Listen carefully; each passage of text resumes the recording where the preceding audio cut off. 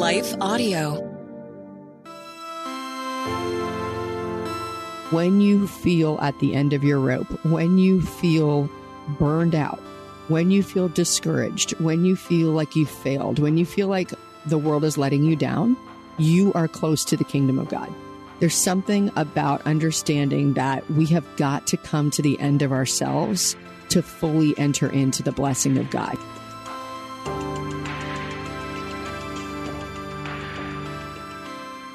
Hey everyone, welcome back to How to Study the Bible. I am your host, Nicole Eunice, and I am so glad to be here with you today. We are in this series where we're just flying up as high as we can above Scripture to explore what Jesus teaches us about himself as we approach Easter. So we're doing like, hey, if there was 5 things that you needed to know about Jesus, this is what they would be. And these are the things that he did in his earthly ministry and how those impact us today. So we're calling that series Jesus 101, and today's session is on the kingdom. So we're going to be talking about that in just a moment. But if you're new here, I just want to say I'm so glad you're here.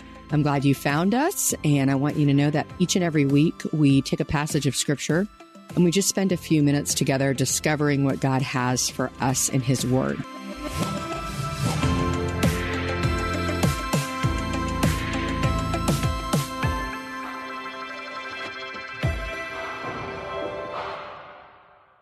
This episode is brought to you by He Gets Us, a nationwide campaign all about raising the respect and relevance of Jesus. Did you see the Super Bowl ads about Jesus?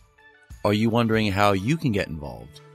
He Gets Us is a multi-year effort to raise the respect and relevance of Jesus in the United States. Thanks to this unprecedented campaign, millions of Americans are discovering the life-changing impact of Jesus, and we want you to be a part of the movement. Join more than 45,000 He Gets Us fans getting the latest updates, inspiration, prayer ideas, and easy-to-share resources via text message by subscribing to our fans community. To do so, text FANS to 70193. By being a fan, you can get exclusive updates on new ads, events, and other exciting news related to the He Gets Us movement. We'll also keep you inspired by giving you access to reading plans, prayer guides, and other tools to help on your spiritual journey. Join this community of like-minded individuals who share your passion for spreading the love of Jesus. Simply text FANS to 70193 to join today. Once in a generation, a podcast comes along with the power and eloquence to inspire us all. This show will entertain you while you wait for that one. Join two best friends, author and former history teacher John Driver and comedian Johnny W. for hilarious and authentic conversations about life, history, culture, faith, and everything in between. You can listen to Talk About That wherever you find your podcasts or at lifeaudio.com.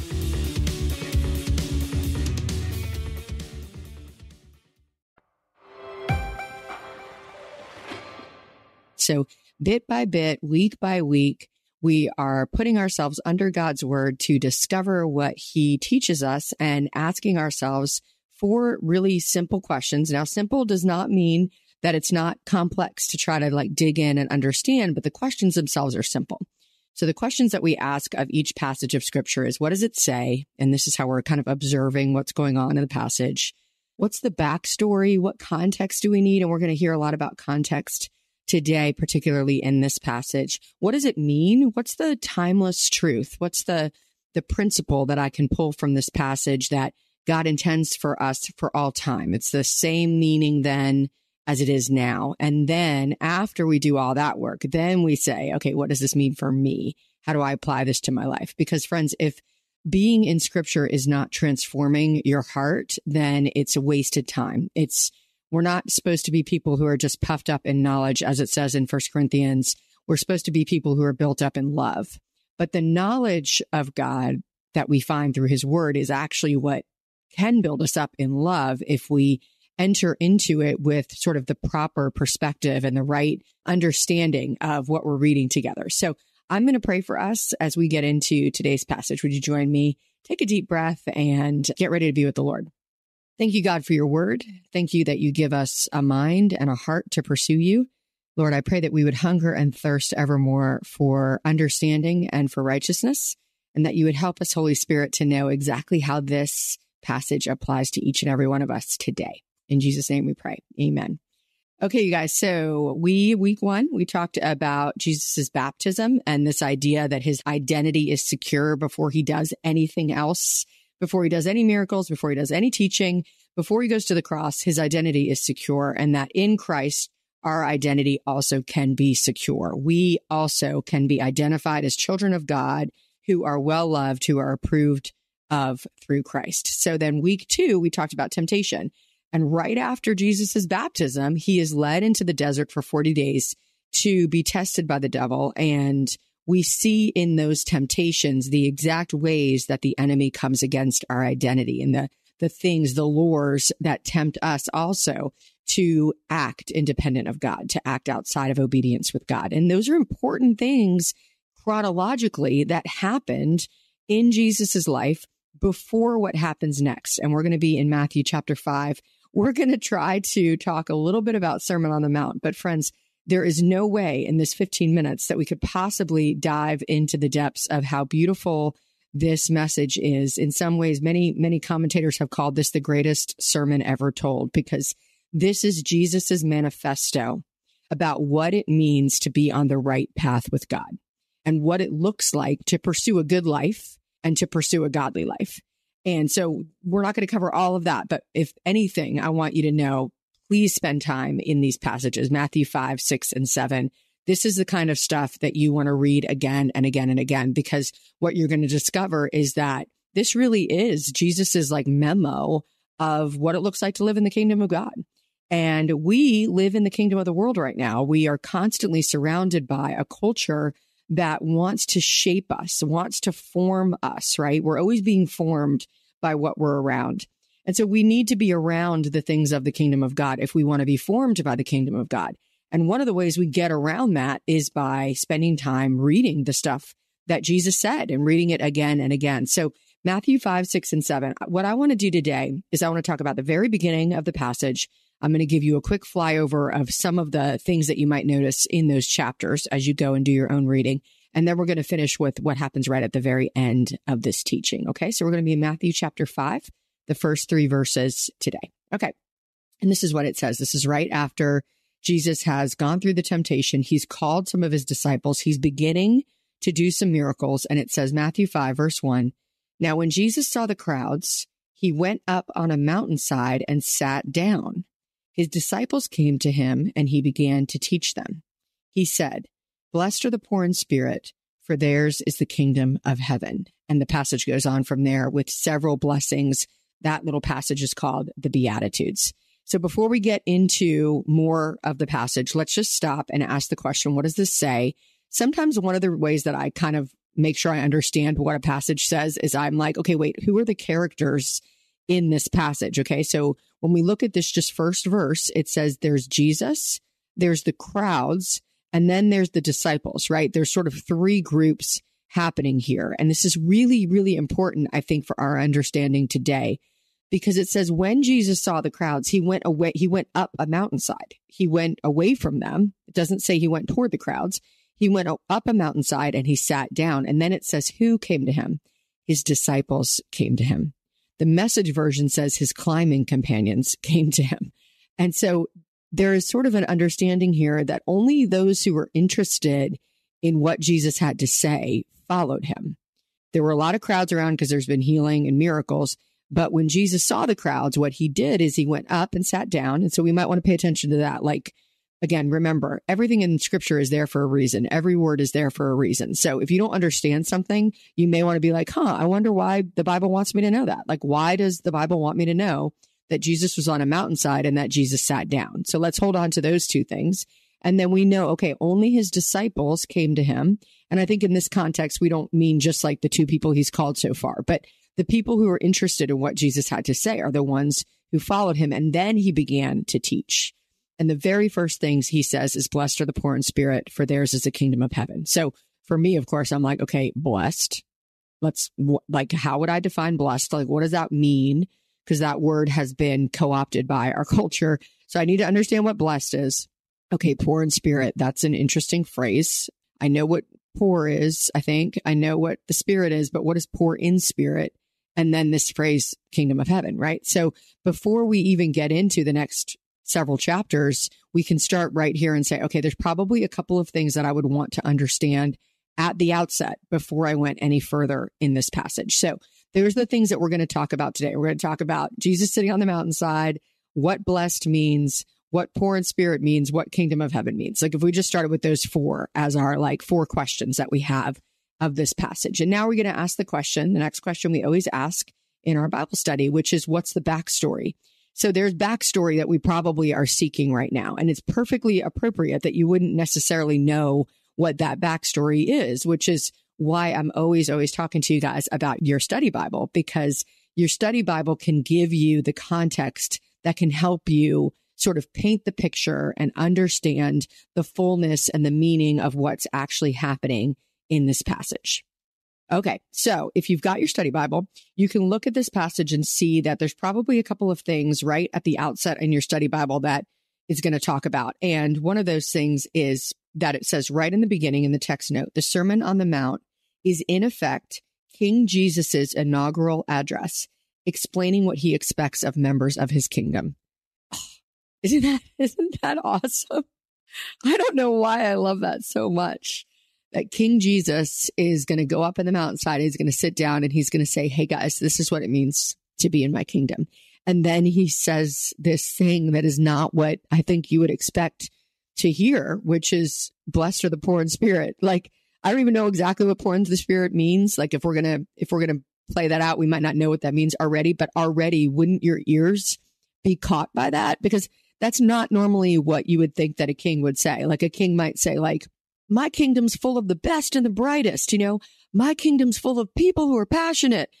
But no, it's no, my kingdom is full of people who are poor in spirit. And those are the people that are actually blessed. So in context, if we talk about this idea of Jesus going and sitting down, that it says right before that, what our text note's going to tell us is that rabbis sat down when they were preparing to teach. And what we also know, because we talked about it last week, is that the book of Matthew, particularly where this is found, Matthew's gospel is going to help us understand how Jesus is the fulfillment of Hebrew Jewish people's prophecies of the Old Testament. This episode is brought to you by He Gets Us, a nationwide campaign all about raising the respect and relevance of Jesus. Did you see the Super Bowl ads about Jesus? Are you wondering how you can get involved? He Gets Us is a multi-year effort to raise the respect and relevance of Jesus in the United States. Thanks to this unprecedented campaign, millions of Americans are discovering the life-changing impact of Jesus, and we want you to be a part of the movement. Join more than 45,000 He Gets Us fans, getting the latest updates, inspiration, prayer ideas, and easy-to-share resources via text message by subscribing to our fans community. To do so, text FANS to 70193. By being a fan, you can get exclusive updates on new ads, events, and other exciting news related to the He Gets Us movement. We'll also keep you inspired by giving you access to reading plans, prayer guides, and other tools to help on your spiritual journey. Join this community of like-minded individuals who share your passion for spreading the love of Jesus. Simply text FANS to 70193 to join today. Our world can feel chaotic and uncertain, but we don't have to live enslaved to fear. Christ has promised you and I His peace, and throughout Scripture, He has provided powerful truths and practical steps to help us experience greater freedom. I'm Jennifer Slattery, lead host of the Faith Over Fear podcast, inviting you to join me and my team as together we learn how to starve our fears and grow our faith. Subscribe at lifeaudio.com.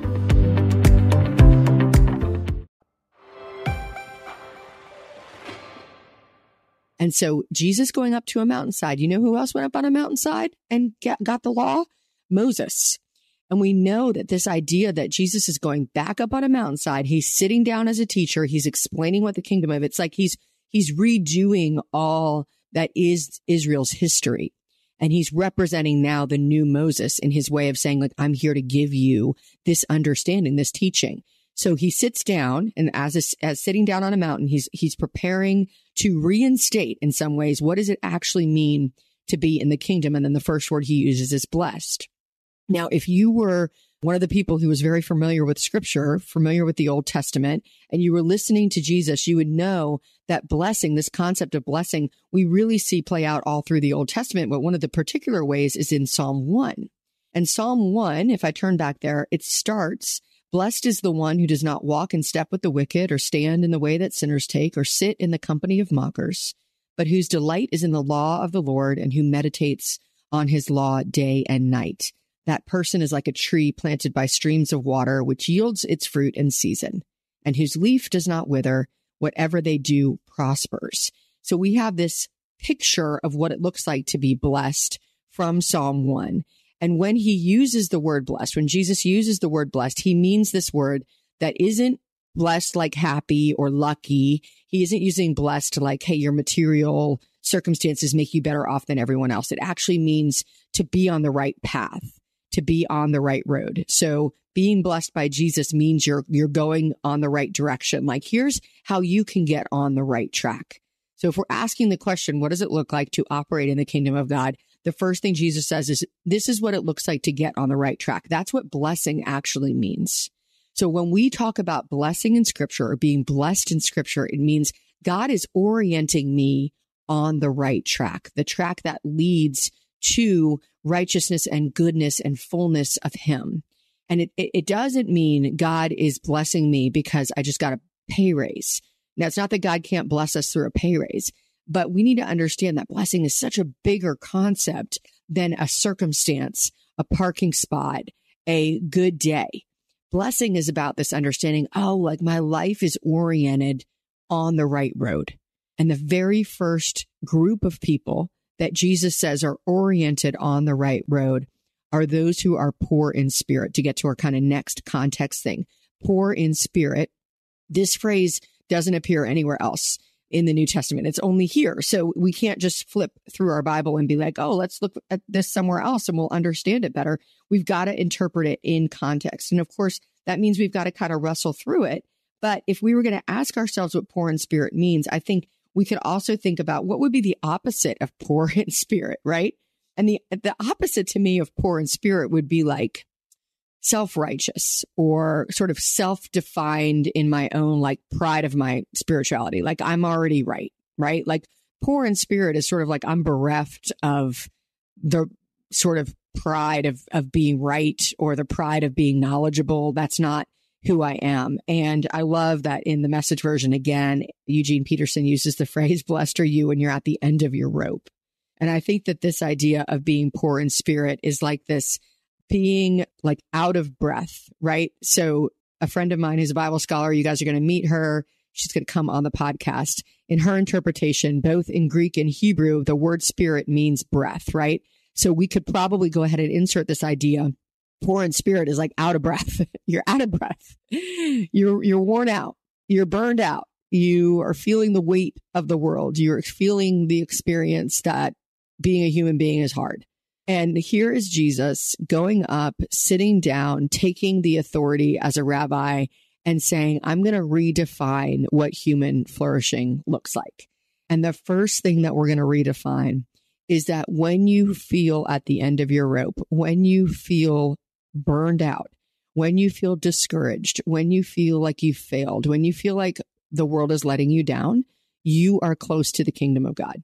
There's something about understanding that we have got to come to the end of ourselves to fully enter into the blessing of God. You know that feeling when you're like, I just don't have anything left. Like I don't have any place to go. And there's something about the end of the road Christian who's like, I got nothing to bring to the table and I've got nowhere to go, that makes our hearts so open to receive from the Lord. It makes our hearts just broken open for God to meet us in that place and to provide for us. So in this really kind of weird, but also beautiful way, Jesus says, hey, you're most blessed when you run out of yourself. And then he takes it from there. And I want to stop there for this week. And we probably are going to return to Sermon on the Mount sometime this year because it'd be so great to teach through it. But what we need to know is that before you get into any other instruction, before you get into understanding more of the way that Jesus helps us interpret the world and his inaugural address about the kingdom of God, you need to understand this first part, the very first thing that Jesus says. He claims his authority. He says to those who come with him, so you got to be interested enough to want to listen to Jesus. He says to those who will come with him, here is the way that you are going to experience blessing. The very first thing is like this refreshing invitation, like, hey, if you're honest with yourself and you're worn out, burned out, beat down, feeling like a failure, have nothing left, no more coping mechanisms, nothing up your sleeve. If that's who you are blessed. You are coming close to the kingdom of God because your heart is open to receive the gifts that Jesus has. That is the beautiful blessing of life in Christ. So from there, the passage continues, right? But for us in our, question, what is the backstory? That's what we can cover for today. Okay. So now we ask, what does it mean, right? What does this mean?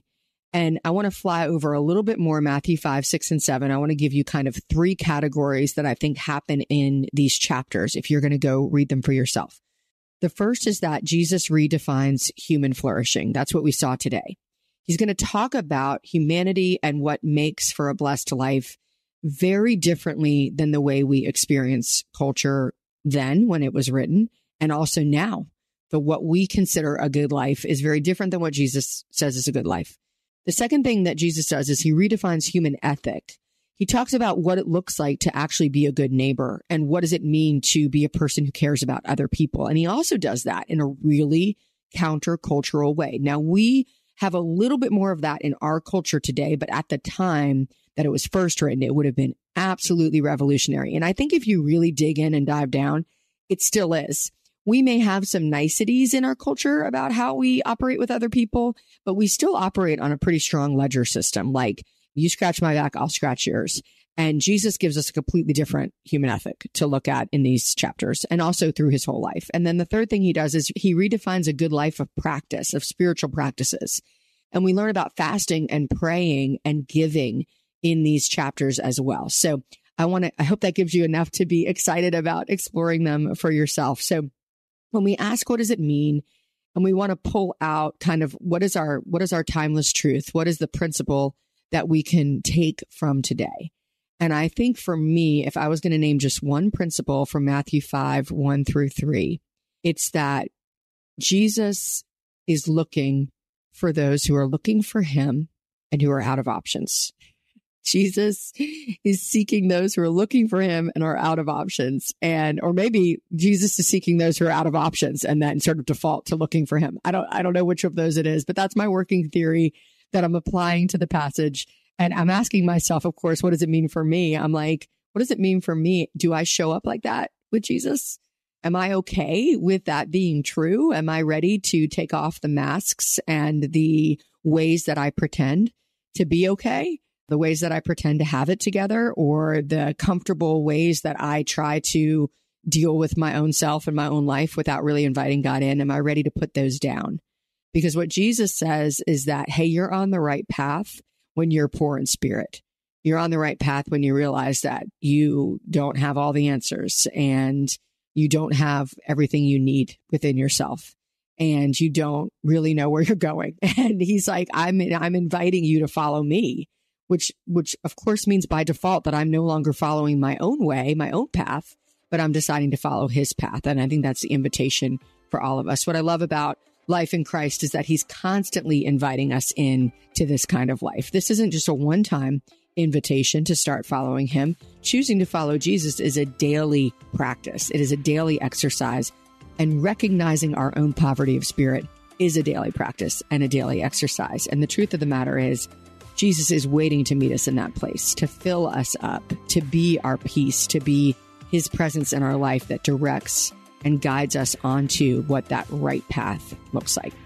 So at the very end of the Beatitudes, at the end of this teaching, Matthew chapter 7, verses 28 and 29 says, when Jesus finished these sayings, the crowds were astonished at his teaching, for he was teaching them as one who had authority, not as their scribes. Friends, what Jesus did, King Jesus in his inaugural address, what Jesus did was he showed the people that he's not just another religious leader. He's not just a really special teacher, that Jesus has authority and that his authority comes because he is fully God and fully man. He is the Word made flesh. He is the one who is able to say definitively, I am the way, the truth, and the life. Anyone who comes to the Father must come through me. It's a beautiful teaching. It's a true teaching. It's a challenging teaching, but it's one that I'm willing to put my life behind, and I hope that you are too. Talk with you next week. How to Study the Bible with Nicole Eunice is a production of Life Audio and Salem Media. If you like what you heard today, please take a second to rate and review the podcast in your favorite podcast app so that more listeners like you can find the show. For more faith-filled, inspirational podcasts, visit us at lifeaudio.com.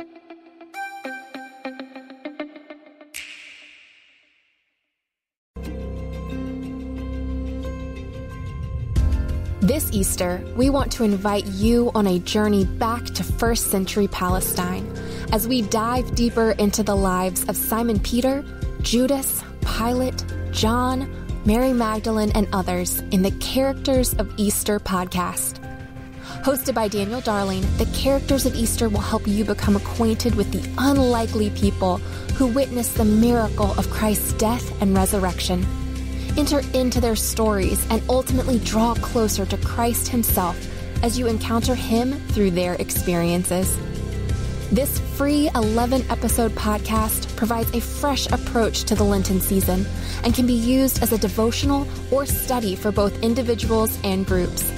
Visit lifeaudio.com today or search for the Characters of Easter in your favorite podcast app.